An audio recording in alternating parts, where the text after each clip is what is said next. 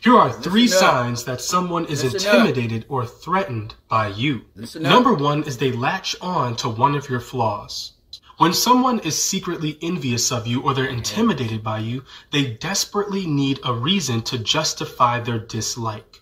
Because they know it's unreasonable to say, I don't like this person because I'm threatened by them.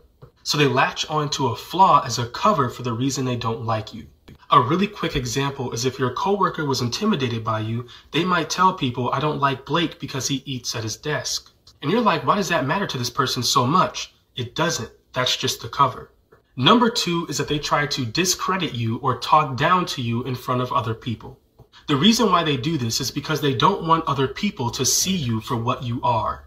If they let you exist freely in their minds, other people will see your value. So they have to discredit you, talk down to you, or insult you in front of other people so that other people don't think that you are valuable.